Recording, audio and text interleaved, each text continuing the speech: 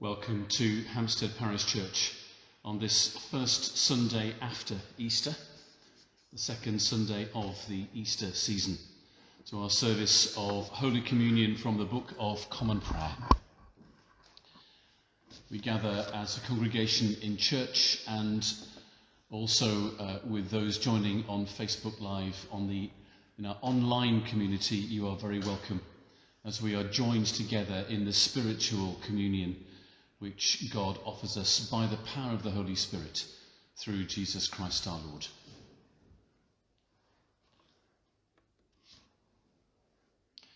Our Father, which art in heaven, hallowed be thy name. Thy kingdom come, thy will be done, in earth as it is in heaven. Give us this day our daily bread, and forgive us our trespasses, as we forgive them that trespass against us. And lead us not into temptation, but deliver us from evil. Amen. Almighty God, unto whom all hearts be open, all desires known, and from whom no secrets are hid, cleanse the thoughts of our hearts by the inspiration of thy Holy Spirit, that we may perfectly love thee and worthily magnify thy holy name. Through Christ our Lord. Amen. Our Lord Jesus Christ said, Hear, O Israel, the Lord our God is one Lord, and thou shalt love the Lord thy God with all thy heart and with all thy soul and with all thy mind and with all thy strength. This is the first commandment, and the second is like, namely this, thou shalt love thy neighbour as thyself. There is none other commandment greater than these. On these two commandments hang all the law and the prophets. Lord, have mercy upon us, and write all these thy laws in our hearts, we beseech thee. Communion service in the Book of Common Prayer includes a collect for the Sovereign, as we pray for Her Majesty the Queen. So we remember with thanksgiving the life of His Royal Highness the Prince Philip, and we pray for all who grieve, for the life of our nation, and for all preparations as we remember and commend him to Almighty God. Almighty God, whose kingdom is everlasting and power infinite, have mercy upon the whole church, and so rule the hearts of thy chosen servant, Elizabeth, our Queen and Governor, that she, knowing whose minister she is, may above all things seek thy honour and glory, and that we and all her subjects, duly considering whose authority she hath, may faithfully serve, honour, and humbly obey her in thee and for thee, according to thy blessed word and ordinance, through Jesus Christ our Lord, who with thee and the Holy Ghost liveth and reigneth ever one God, world without end. Amen. The Collect, Epistle and Gospel of the first Sunday after Easter. Almighty Father, who hast given thine only Son to die for our sins and to rise again for our justification, grant us so to put away the leaven of malice and wickedness, that we may always serve thee in pureness of living and truth, through the merits of the same thy Son, Jesus Christ our Lord. Amen. The epistle is written in the 5th chapter of the first epistle of St. John, beginning at the 4th verse. Whatsoever is born of God overcometh the world. And this is the victory that overcometh the world, even our faith. Who is he that overcometh the world, but he that believeth that Jesus is the Son of God? This is he that came by water and blood, even Jesus Christ, not by water only, but by water and blood. And it is the Spirit that beareth witness, because the Spirit is truth. For there are three that bear record in heaven, the Father, the Word, and the Holy Ghost, and these three are one. And there are three that bear witness in earth, the Spirit and the water and the blood, and these three agree in one. If we receive the witness of men, the witness of God is greater. For this is the witness of God, which he had testified of his Son. He that believeth on the Son of God hath the witness in himself. He that believeth not God hath made him a liar, because he believeth not the record that God gave of his Son. And this is the record, that God hath given to us eternal life, and this life is in his Son. He that hath the Son hath life, and he that hath not the Son hath not life. Here endeth the epistle.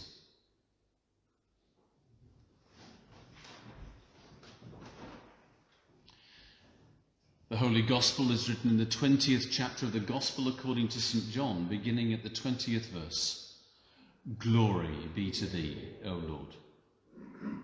The same day at evening, being the first day of the week, when the doors were shut, where the disciples were assembled for fear of the Jews, came Jesus, and stood in the midst, and saith unto them, Peace be unto you. And when he had so said, he showed unto them his hands and his side. Then were the disciples glad when they saw the Lord. Then said Jesus to them again, Peace be unto you. As my Father hath sent me, even so send I you. And when he had said this, he breathed on them, and saith unto them, Receive ye the Holy Ghost. Whosesoever sins ye remit, they are remitted unto them. And whosesoever sins ye retain, they are retained. This is the gospel of the Lord. Praise be to thee, O Christ. I believe in one God, the Father Almighty, maker of heaven and earth, and of all things visible and invisible, and in one Lord Jesus Christ, the only begotten Son of God, begotten of his Father before all worlds, God of God, light of light, very God of very God, begotten, not made, being of one substance with the Father, by whom all things were made, who for us men and for our salvation came down from heaven, and was incarnate by the Holy Ghost of the Virgin Mary, and was made man, and was crucified also for us under Pontius Pilate. He suffered and was buried, and the third day he rose again according to the Scriptures, and ascended into heaven, and sitteth on the right hand of the Father. And he shall come again with glory to judge both the quick and the dead, whose kingdom shall have no end. And I believe in the Holy Ghost, the Lord and giver of life, who proceedeth from the Father and the Son, who with the Father and the Son together is worshipped and glorified, who spake by the prophets. And I believe one Catholic and Apostolic Church. I acknowledge one baptism for the remission of sins, and I look for the resurrection of the dead and the life of the world to come. Amen.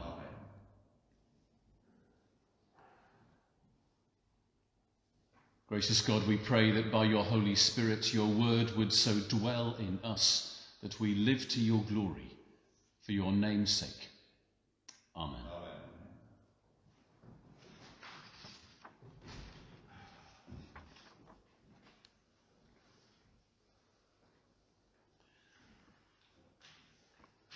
From the epistle, the one that hath the Son hath life.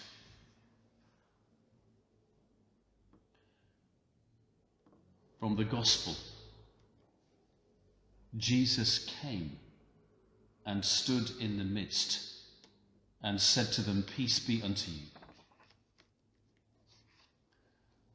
From the Creed, I look for the resurrection of the dead and the life of the world to come.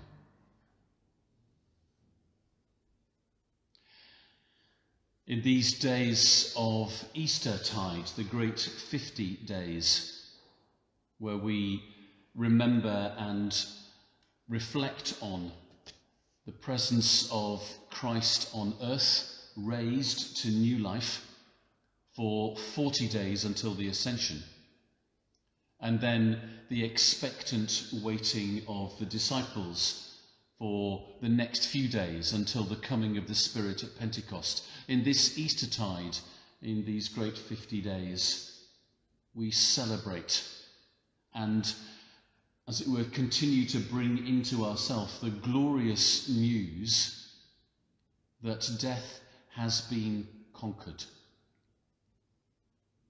We celebrate the hope that we look for.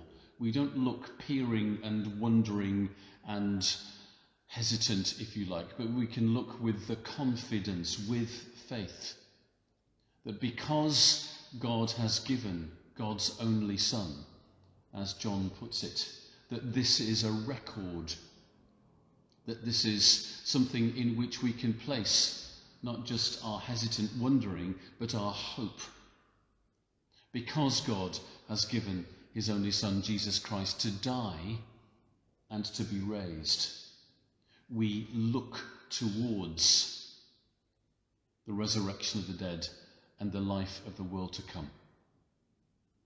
In Eastertide, we draw to ourselves again and again and again the hope of glory, the presence of God in the world by the Holy Spirit, and the faith that the apostles taught and has been handed on for generations for the next 2,000 years, that they encountered the risen Christ in the upper room, that gradually for them the truth of resurrection dawned, that they were present as they saw Jesus drawn back to his Father, that they were present when the Spirit came. And from those who were locked in a room for fear of the Jews, they became those who were sent out, not just to Jerusalem, but to Judea, Samaria, and to the ends of the earth, to preach this good news. In this Eastertide, we celebrate that in the Son there is life. In this Eastertide, we celebrate Christ, who stands among us and says, "Peace be with you."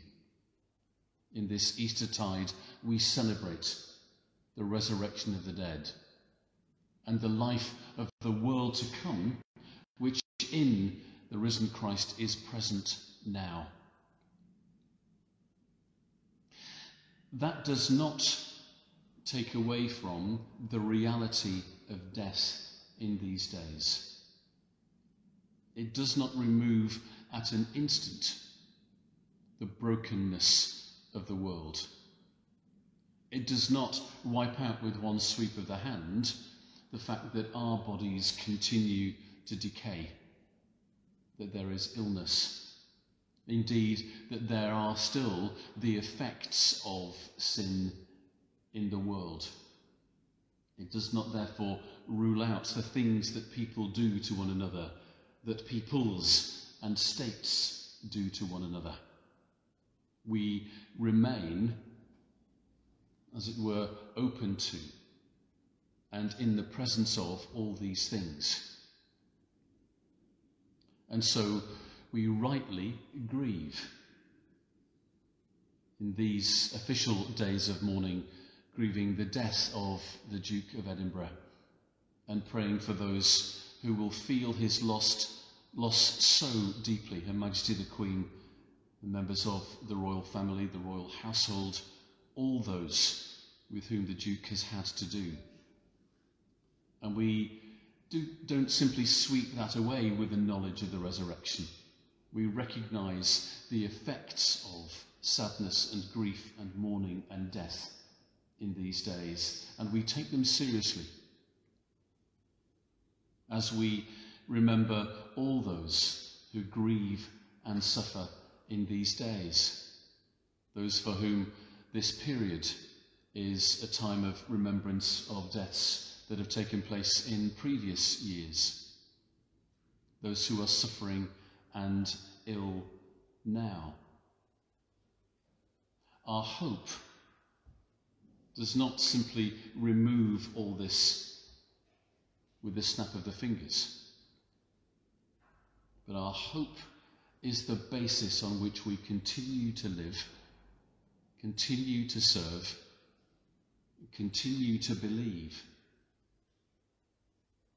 We long for the day when we will rejoice together in the banquet of the kingdom of God. We long for the day when the hope of the world to come, not just prefigured here, is made fully real, fully visible. And in these days, we look for the ways in which that kingdom, that hope, breaks into our lives now. The fact that we can look death in the face and grieve because we have loved, yet know that this is an ending and not the end. That through death there is the life of the world to come. That through death there is living face to face in the glory of the kingdom which is to come. So it's right that we mourn, right that we grieve the effects of death and sin in the world, but right that in this Eastertide we wear white, not black, and in taking all the sins and pains and griefs and deaths in the world, Jesus Christ put them to death and opens the way to glory. We celebrate Christ raised from the dead. We pray for those who mourn. We look for the healing which God brings. And we pray that we may offer that gift and that hope of life in Jesus Christ our Lord. Amen. Amen.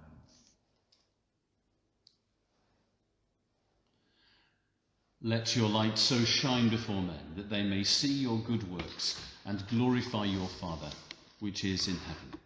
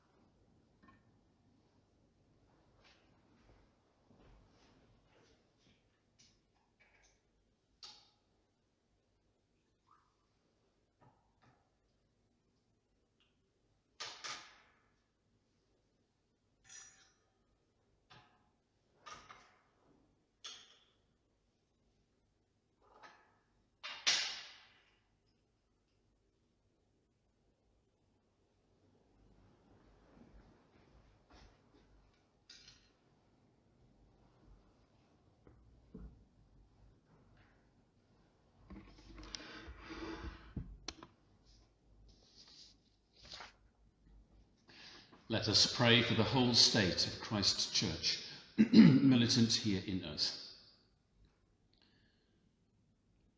In our prayers for Hampstead Parish Church, we pray for all who are involved in our work with children and young people. Among our local churches, praying for the parishes of Emmanuel and St Cuthbert's in West Hampstead. And in our supported charities, the work of Psalm. In the Anglican Communion, praying for the province of the Indian Ocean. And in the Porvoo Communion of Northern European churches, the Diocese of Aalborg in Denmark. In the Diocese of London, within our 2030 vision for being confident disciples, we pray for all who work in finance and for the Hackney Archdeaconry and the Archdeacon. In our prayers for those who are ill, we pray for Iris Terwilliger, Dayton Dewey, Ted Pleasance, Nicholas Gendel, Pam Bush, Steve, Robert Hatch, Michael and Mary Port, Ruth Harper, Father Stephen Tucker, and Chimino Maria.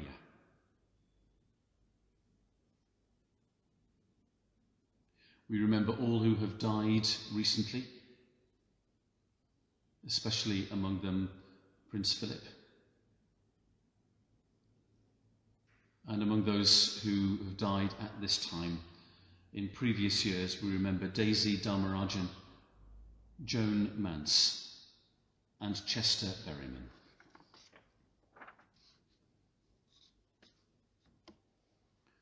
Almighty and ever-living God, who by thy holy apostle hast taught us to make prayers and supplications and to give thanks for all men, we humbly beseech thee most mercifully to receive these our prayers which we offer unto thy divine majesty, beseeching thee to inspire continually the universal church with the spirit of truth, unity and concord, and grant that all they that do confess thy holy name may agree in the truth of thy holy word and live in unity and godly love.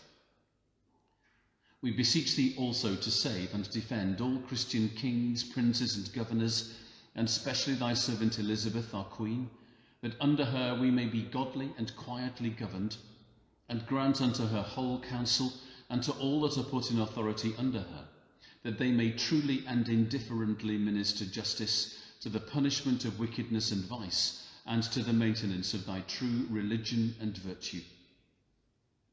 Give grace, O Heavenly Father, to all bishops and curates, that they may both by their life and doctrine set forth thy true and lively word, and rightly and duly administer thy holy sacraments.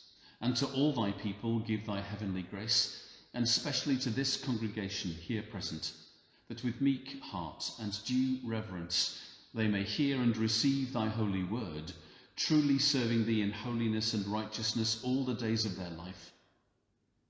And we most humbly beseech thee of thy goodness, O Lord, to comfort and succour all them who in this transitory life are in trouble, sorrow, need, sickness, or any other adversity. And we also bless thy holy name for all thy servants departed this life in thy faith and fear, beseeching thee to give us grace, so to follow their good examples, that with them we may be partakers of thy heavenly kingdom. Grant this, O Father, for Jesus Christ's sake, our only mediator and advocate. Amen. Ye that do truly and earnestly repent you of your sins, and are in love and charity with your neighbours, and intend to lead a new life, following the commandments of God and walking from henceforth in his holy ways, draw near with faith, and take this holy sacrament to your comfort, and make your humble confession to Almighty God, meekly kneeling upon your knees. Almighty God, Father of our Lord Jesus Christ, maker of all things, judge of all men, we acknowledge and bewail our manifold sins and wickedness, which we from time to time most grievously have committed, by thought, word and deed, against thy divine majesty, provoking most justly thy wrath and indignation against us. We do earnestly repent, and are heartily sorry for these our misdoings. The remembrance of them is grievous unto us, the burden of them is intolerable. Have mercy upon us. Have mercy upon us, most merciful Father.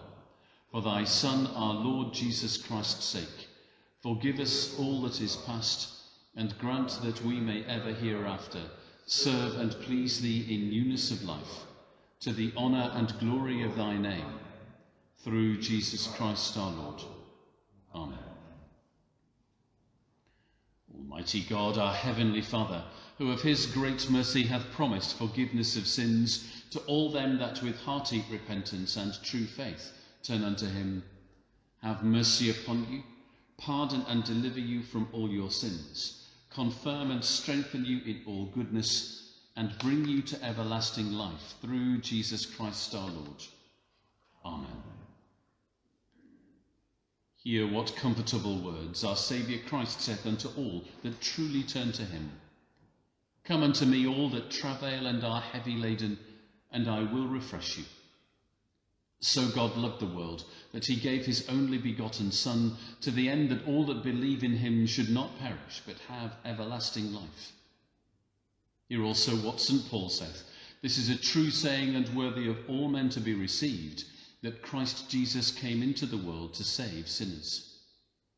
Hear also what St. John saith, if any man sin, we have an advocate with the Father, Jesus Christ the righteous, and he is the propitiation for our sins. Lift up your hearts. We lift them up unto the Lord. Let us give thanks unto our Lord God. It is meet and right so to do. It is very meet, right, and our bounden duty that we should at all times and in all places give thanks unto thee, O Lord, Holy Father, Almighty, everlasting God. But chiefly are we bound to praise thee for the glorious resurrection of thy Son, Jesus Christ our Lord.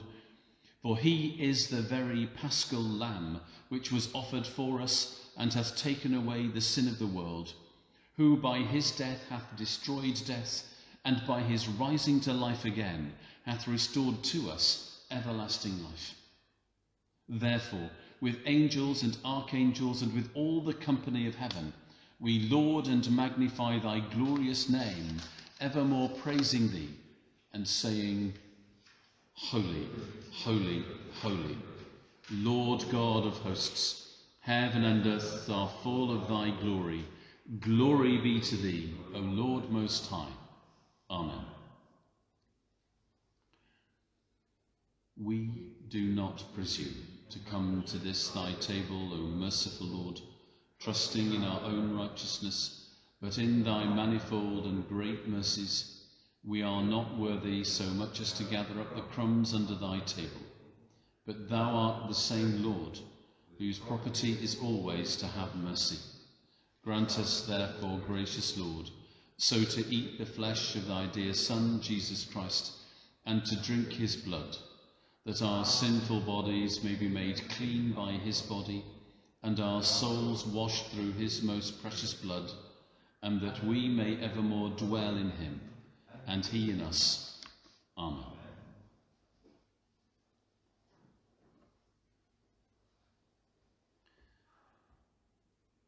Almighty God, our heavenly Father, who of thy tender mercy didst give thine only Son, Jesus Christ, to suffer death upon the cross for our redemption, who made there by his one oblation of himself once offered a full, perfect and sufficient sacrifice, oblation and satisfaction for the sins of the whole world, and did institute, and in his holy gospel command us to continue a perpetual memory of that his precious death until his coming again. Hear us, O merciful Father, we most humbly beseech thee, and grant that we, receiving these thy creatures of bread and wine, according to thy Son, our Saviour Jesus Christ's holy institution, in remembrance of his death and passion, may be partakers of his most blessed body and blood, who in the same night that he was betrayed took bread, and when he had given thanks, he brake it, and gave it to his disciples, saying, Take, eat. This is my body which is given for you. Do this in remembrance of me. Likewise, after supper, he took the cup, and when he had given thanks, he gave it to them, saying, Drink ye all of this, for this is my blood of the New Testament, which is shed for you and for many for the remission of sins. Do this as oft as ye shall drink it, in remembrance of me. Amen. O Lamb of God, that takest away the sins of the world, have mercy upon us. O Lamb of God, that takest away the sins of the world, have mercy upon us. O Lamb of God, that takest away the sins of the world, grant us thy peace. In receiving communion here in church, we receive the bread alone, and the way it is to come up the middle and then come back round by the organ and back to your seats, please. And to those who are with us online, we join together spiritually as God is present by the power of the Spirit, we remember in bread and wine the death and resurrection of Christ, joined together in communion with him. The body and blood of our Lord Jesus Christ given for us, preserve our bodies and souls unto everlasting life.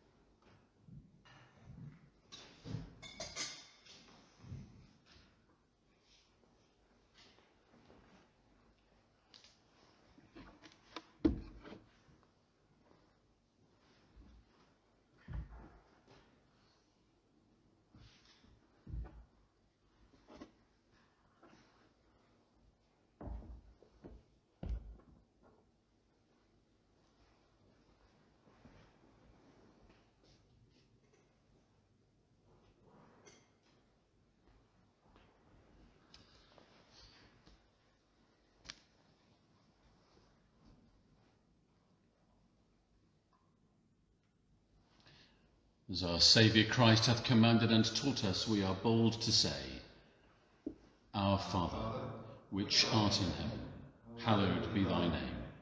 Thy kingdom come, thy will be done in earth as it is in heaven. Give us this day our daily bread, and forgive us our trespasses, as we forgive them that trespass against us.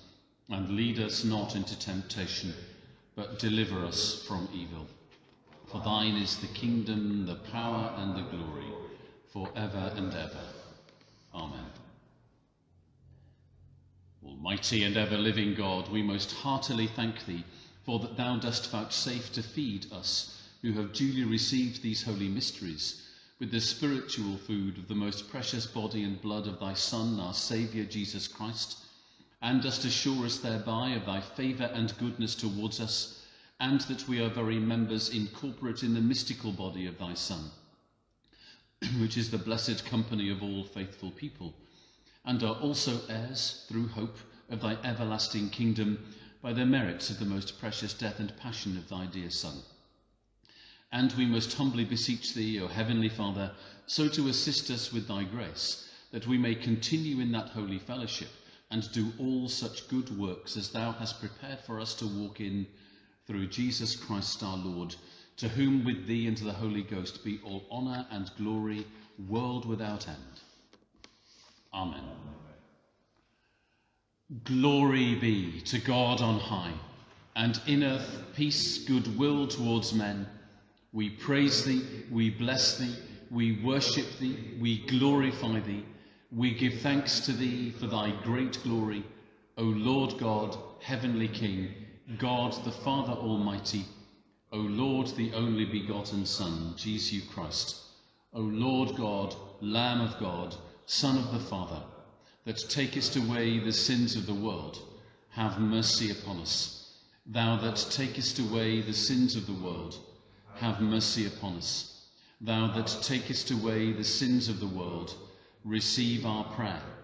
Thou that sittest at the right hand of God the Father, have mercy upon us. For thou only art holy, thou only art the Lord, thou only, O Christ, with the Holy Ghost, art most high in the glory of God the Father. Amen.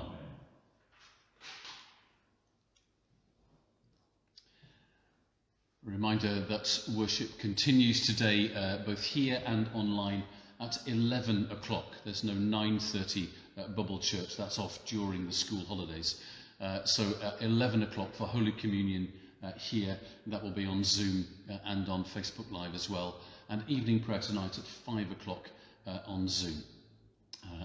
All details of our worship services are in the emails that are sent on Wednesdays and Saturdays. If you want to join that, then leave us a note on Facebook and we'll be able to get you into that email as well.